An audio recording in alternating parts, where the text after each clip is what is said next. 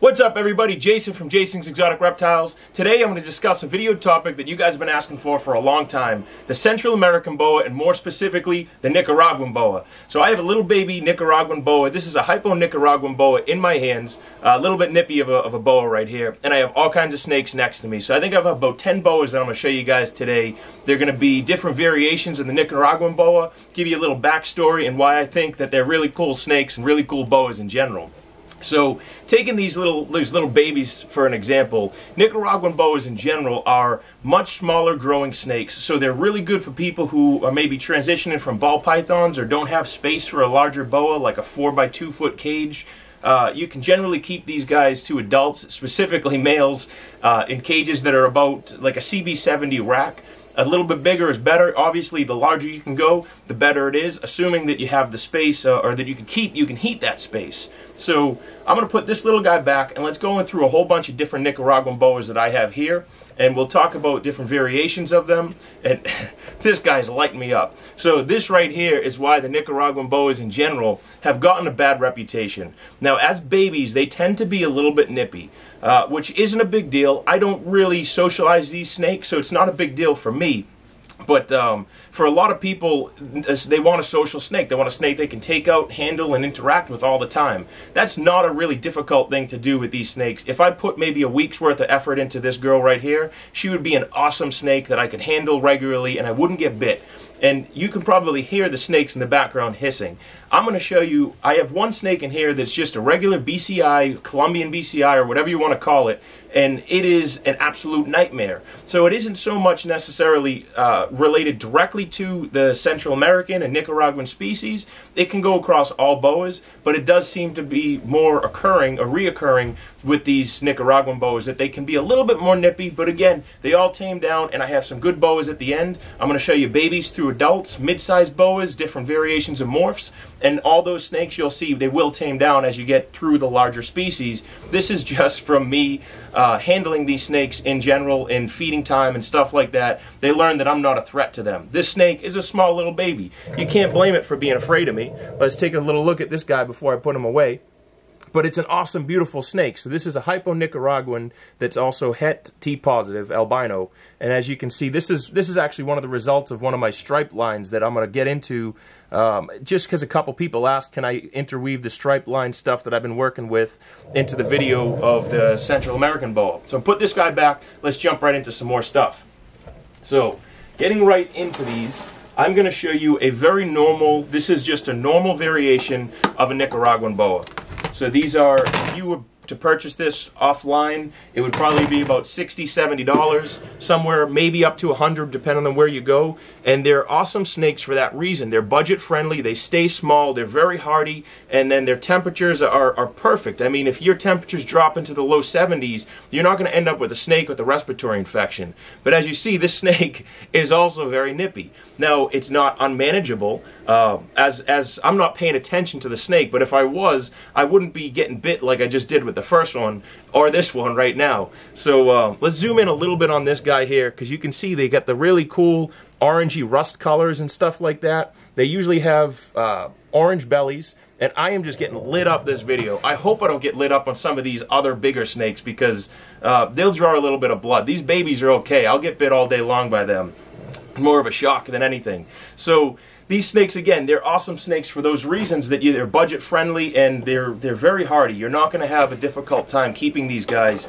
They're forgiving in the sense where you can have lower humidities, higher humidities, lower temps, higher temps. If your temperatures fluctuate a little bit, it's not ideal, but from where these guys come from in the world, they can withstand those temperature and humidity fluctuations a little bit better than something like a BCC, a boa constrictor that, or maybe it's boa constrictor, whatever it's reclassified as. These Amazon basin type of boas that they can't really, they don't deal well with the fluctuations. You're going to get sick snakes. So next one I wanted to show you, so we just saw the normal one. I want to show you the aneuploristic version of that. So aneuploristic is the lack of red pigment. You've seen it on a couple of my other videos. You've seen it on some things that I've made before. But I want to show you, this is a pure Nicaraguan aneuploristic boa.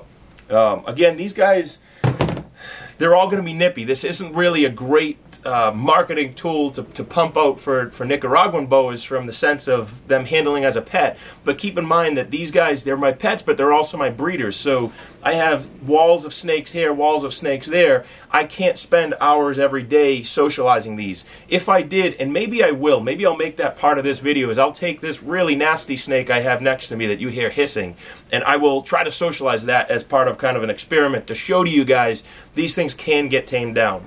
You're going to see this is the male. I'm going to pull out the female, who's a little bit more defensive and nervous, but you'll see that they're really cool snakes in the sense that this is about a 2-year-old male. So I'm going to get off camera here so it focuses in on this snake.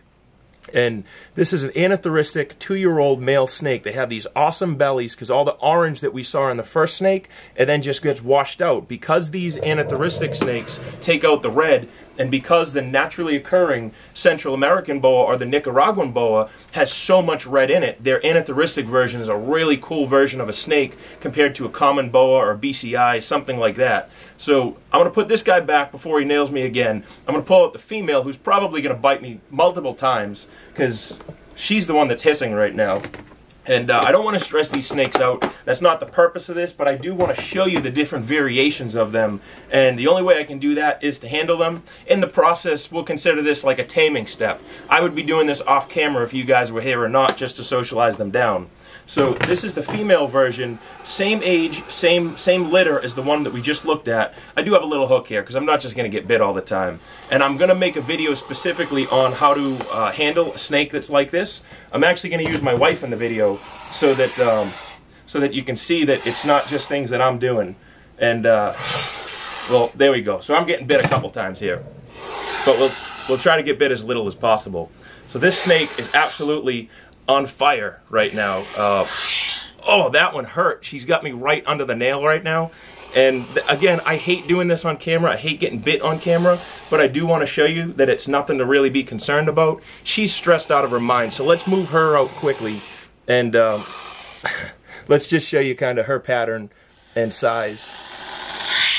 She's biting herself. I feel bad for this girl at this point. So I'm going to put her back, and but I just wanted to show you the size difference between the male and the female. Let me maybe get the male out one more time so you can see him. So here's the male, here's the female. Again, both about 2 years old. Very cool snakes.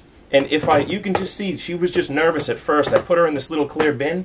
If I hold her for a little bit longer, she will calm down. But again, I want to move this video along, so let's put her back and maybe get a towel for some of the blood on my hand. Let's put her back. And we'll get out the next snake here. That poor thing. I feel bad. She's all stressed out right now.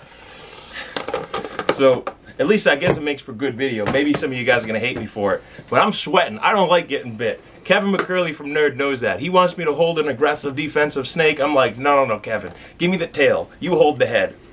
So, going back into the hypo line, again, this is transitioning into some of that hypo stuff that I produced, that hypo stripe. I'm going to show you this baby. This baby was produced from the striped mother that I'm going to show you here to just a normal looking Nicaraguan hypo like the one that I just showed you to start off the video. So what was interesting and what I found unique about this is that the stripe was genetic. About half the babies had stripes, the other half didn't. It looks similar to a motley Central American, but there's no motley in this, and I know that through when I purchased them. There's no motley. This is all hypo, and this is another fairly unhappy snake. So yeah, I'm gonna get bit a lot in this video. So, but what I do want to show you is, so this is a hypo Nicaraguan boa, very pretty. Now she is a little bit older, so now you see this is about a 3-year-old girl.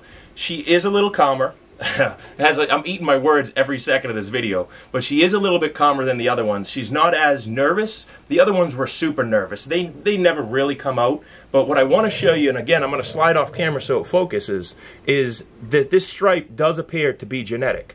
And she's just about to light me up if I over here. So, but this stripe does appear to be genetic. She's just really pretty colors, and that's what I think is so unique about the hypomelanistic animals with Central American, is it just draws out that red. You get this overall really, really red snake that's super pretty and super awesome to look at. So I have about 5 more snakes, but I'm going to move through 3 of them quickly because they're all breeding. They're all kind of the same variations, and I don't want to freak these girls out too much. So let's put this girl back.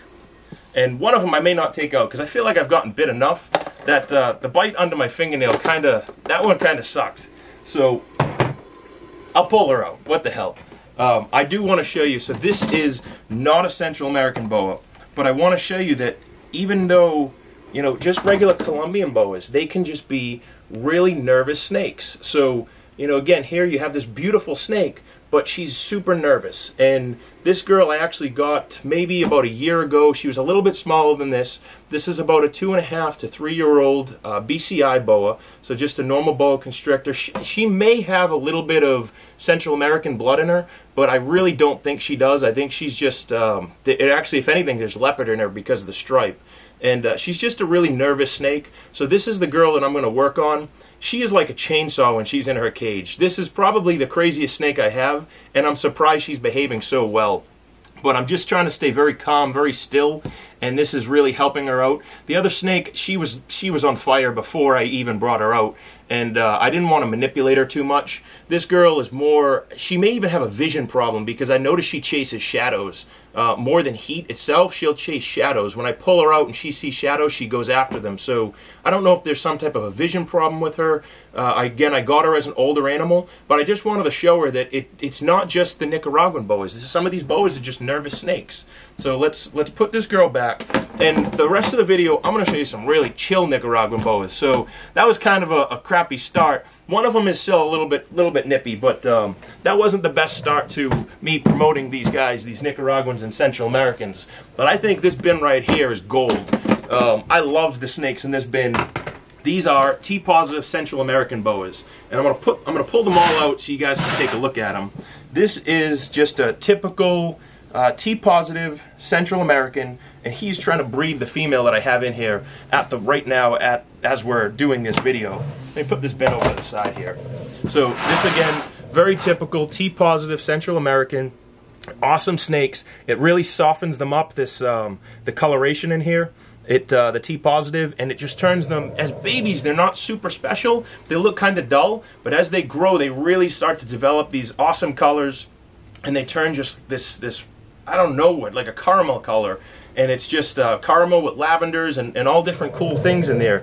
Let's just kind of get another look at this thing, because she's just got some really pretty colors. I apologize, I'm a little bit bloody over here, but as you know, I guess I wasn't lying when I said I got bit. Another really pretty one is, this is an adult female. So this is about a 3-year-old male. It's T-positive Central American. This is maybe a 5-year-old female, maybe 6 years old. So this is what I wanted to show and promote in the video, is these girls, I did handle them a little bit more than the other ones here. They're very calm. They will calm down, and they become these really cool snakes. I don't know how big she is, maybe 5 feet. She's an adult female. This girl is manageable. She might be a little bit big for a CV70. You probably want to upgrade from there, but in terms of like a 4-foot by 2-foot cage, or even if you're going to be using some of the aquarium style cages or terrariums, they fit perfect in them, and they're very forgiving. So again, the humidity, the temperatures, all that stuff, it's very forgiving with these animals. And you know, looking at the caramel colors that come out of this girl, it's just awesome. They really have some really cool colors. And then the last one that we're going to look at with the T-positive in it is a T-positive fire.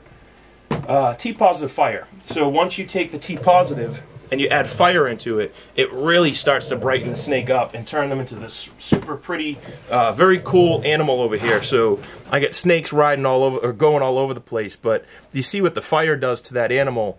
It just intensifies everything on this snake. So I'll put this girl back, and I want to show you one more older adult. They're all going into the racks that I have behind me. So I want to show you one more older adult female. And the older adult female is a Central American. She is part of that hypo striped line, but I want to show her for size reference mainly. Size reference, and then to also show you guys just the different in genetics of the striped line, how it looked very similar to the babies that we just looked at.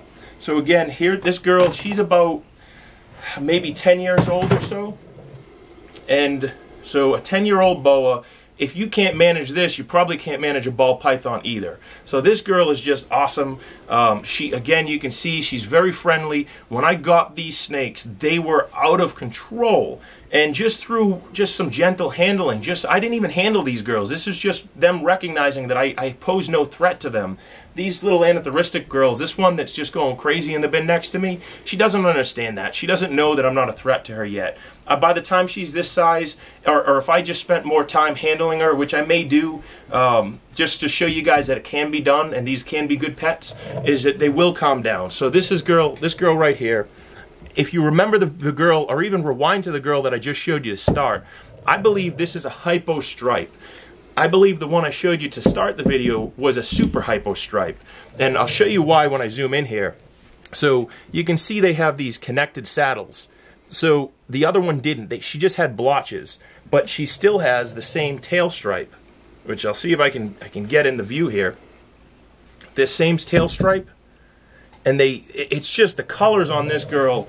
I don't think the camera's going to pick it up. They are just awesome in color. They have this like burgundy, reddish, brownish color, and they're just amazing snakes. So I can't say enough good about the Central American boa. Hopefully I didn't bore you guys to death. Me getting bit a bunch of times totally threw me off, but again, I hope you guys appreciate this video. Please keep liking, subscribing, and I'll make more of these. Let me know in the comment section what you guys want to see more of. If you tell me what to make, I'll make it. Otherwise, let's keep it moving. Thanks, guys.